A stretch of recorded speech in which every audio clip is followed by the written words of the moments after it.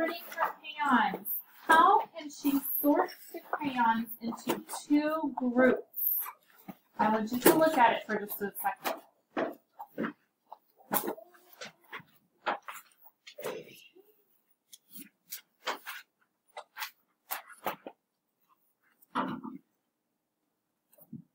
How is one way she can sort her crayons? She put the red on one side and the yellow on the other side. You're absolutely right. She can put her red crayons on one side, and she can put her yellow crayons in the other box. That is exactly right. How is a different way she could sort her crayons? The sort.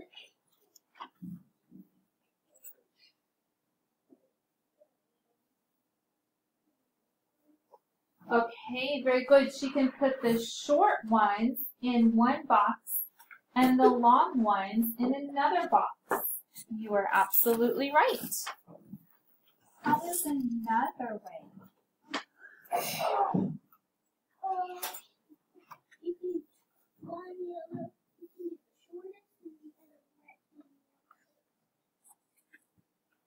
There are only short and long ones, so you could do that, which we just talked about. Is there another way we could do it?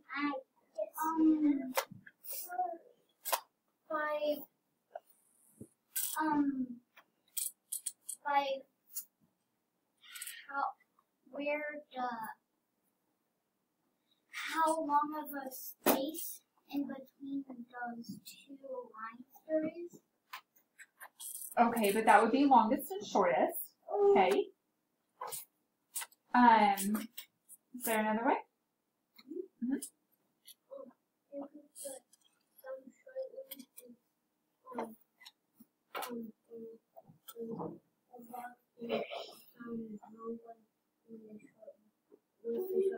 Okay, but we wouldn't know which ones would be which. These are the only two ways, is the color and the length is how we could sort them. Okay, so now you may pick up your pencil and your crayon, a red crayon and a yellow crayon, and you can sort the crayon.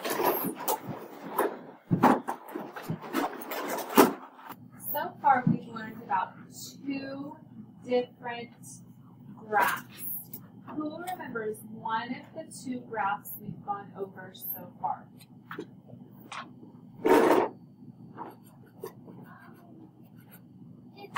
A picture graph. Very good. That is when we have a graph, and if we do left hand or right hand and left hand,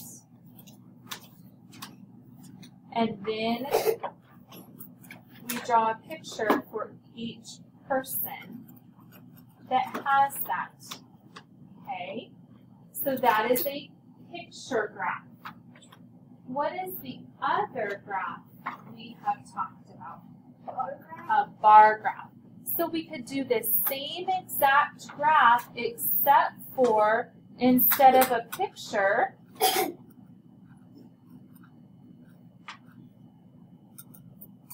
we could color it. So this is a bar graph, so it kind of looks like bars because they're solid. Okay, so we've learned about two different types of graphs. Today we're going to learn about another graph, and it's something that we've already done with Fun Friday every Friday. We are going to learn about tally marks. Okay, when we get out our golden tickets, we have to put them in tally marks. So we should already know what tally marks are, but to put them on a graph so that we know what how many of in each. So we need to be able to read a graph with tally marks. Also remember, when we vote on our choices for our reward, I will put a tally mark. Why do you think I put a tally mark?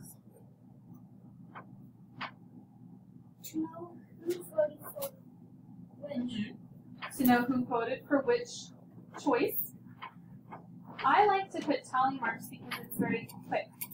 So if I look at this student, I can draw a tally mark. I look at this student, I draw another tally mark. I look at this student, draw another tally mark. Instead of having to write 1 and then cross it out, oh, nope, I have 2 and then cross it out. Nope, I have 3 that voted for that. That takes a lot of time, doesn't it?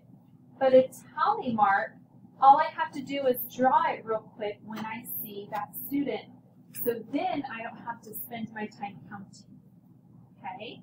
So tally marks can be very useful for when I'm counting very quickly and want to mark things very quickly.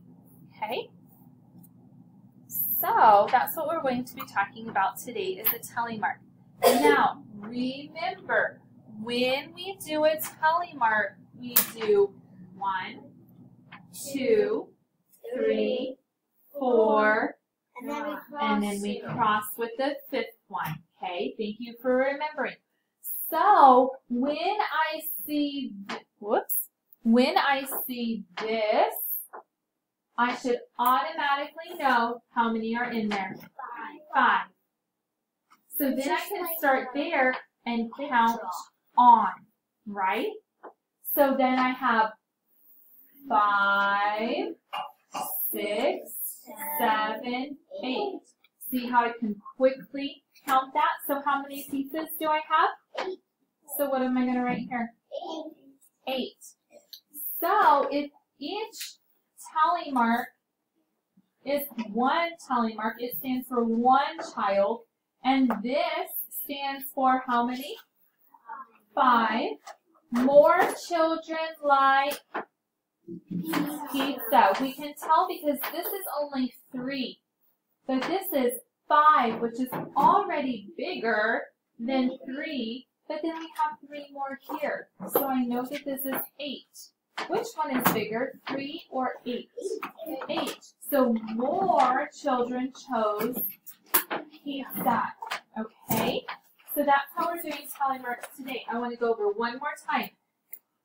If I draw, let's do 6 tally marks. Can you help me do 6 tally marks? 1, 2, 3, 4, cross, that's 5, 6. Okay, remember that. If I have 10, it will look like this.